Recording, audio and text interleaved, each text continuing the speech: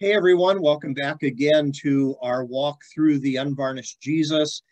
We are in the footsteps of Jesus during his Passion Week right now, and we are at Station of the Cross number 10 today.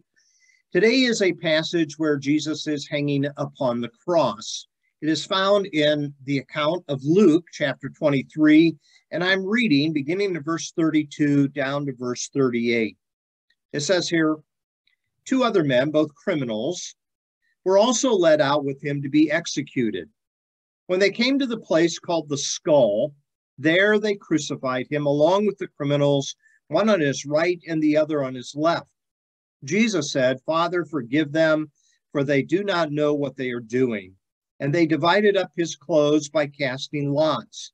The people stood watching, and the rulers even sneered at him.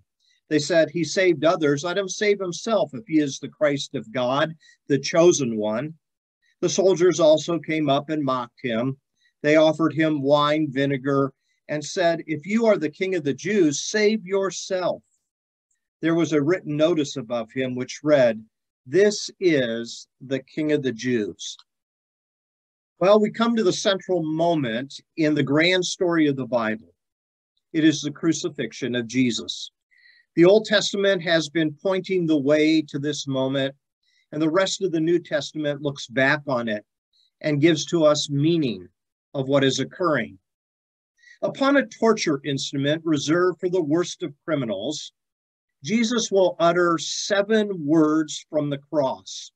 These are words of hope, healing, and the promise of a new humanity. Each statement is the lasting words of a dying man, but a living God. And today I want you to notice the one that is mentioned in our account. At the center of these 7 statements is the utterance of grace. "Father, forgive them, for they do not know what they are doing." I love Fleming Rutledge in her book, The Crucifixion. She mentions in the book about the horrors of crucifixion, but this one stood out to me. She says, crucifixion as a means of execution in the Roman Empire had the express purpose of the elimination of victims from consideration as members of the human race, end quote. Crucifixion. It's a terrible way to die.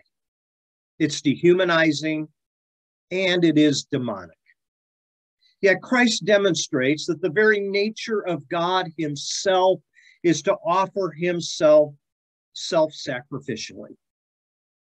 That could also be the height of our humanity as well. Humanity that is made in the image of God is never more like God than when we say, "Father, forgive them, for they do not know what they are doing." Certainly, this is true in our day and age as we continue to look at the horrors of the war overseas. Father, forgive them. They do not know what they are doing. Would you pray with me, please? Lord Jesus, when you utter the words of forgiveness from the cross, you reveal to us the heart of God, the willingness to be killed than to kill. Help us to understand that we all act in ignorance, even though we think we act in brilliance. Father, help us humbly to depend upon you and to realize, Lord, only you can save us from ourselves. Amen and amen. God bless you. We'll see you again tomorrow.